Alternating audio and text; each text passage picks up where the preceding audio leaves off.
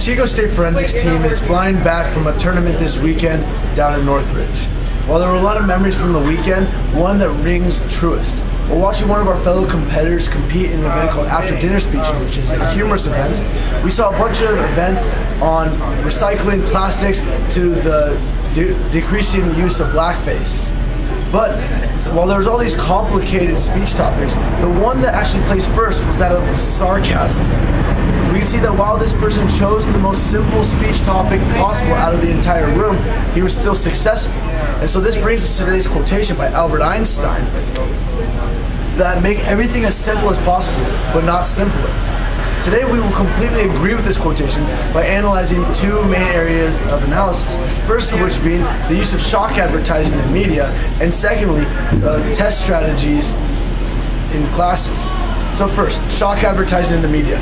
If we look to Scudder and Mill's article in the 2009 edition of the Public Relations Review magazine, we see that shock advertising is the use to make your campaigns as controversial as possible. The Minutemen, a border patrol group, do this by dressing up in full camo gear and holding automatic weaponry. By creating this controversy, they garner attention to their cause.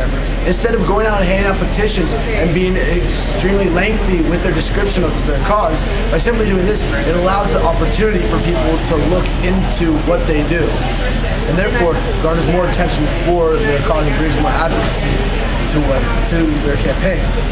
Secondly, we see that in the classroom, sometimes while people are taking a test, they strain themselves while thinking so hard with what to answer for a simple multiple choice question, when in fact it's usually the answer that first rings the strongest chord with you. And if not, there are simple test strategies to use, such as choosing either the longest answer or the shortest answer. It is choosing this simpler route than stressing yourself out in order to ensure the better grade in the class. Some people, while studying is extremely important for success on the test, simply going into the test room with the proper mindset can set you up for greater success. At this tournament, I was a little upset when the sarcasm kid got first place. But if we look to the wisdom of Albert Einstein, we see that he followed the simple quotation that make everything as simple as you can, but not simpler. We've analyzed this today by looking at Scudder and Mill's definition of shock advertising, and secondly, by looking at some simple yet effective test-taking strategies.